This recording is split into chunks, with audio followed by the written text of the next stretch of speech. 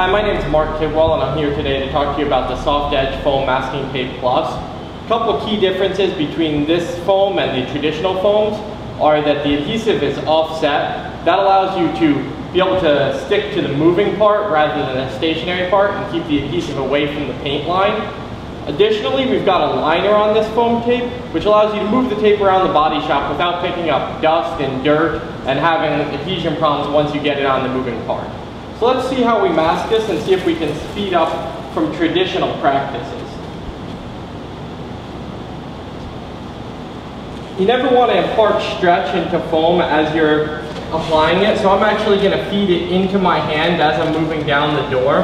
And I'm just going to be on the other side of the panel, just watching to make sure that my overlap is correct, so that I'm able to slide it into place at the end. After that, I'm just going to come back and rub the whole length down to make sure that it's adhered well, and we'll close it up and see how it looks.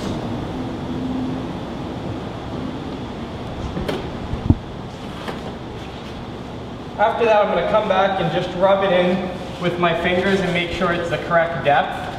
You never want to have the foam either overlap so much that you can't run it in past flush with the panels, or too little that it doesn't close the jam. So this is just the right amount. This looks good to me, so I think this is ready to paint. So hopefully you can use this to save some time in your masking practices. If you have any questions, feel free to check out 3mcollision.com. Thanks for watching.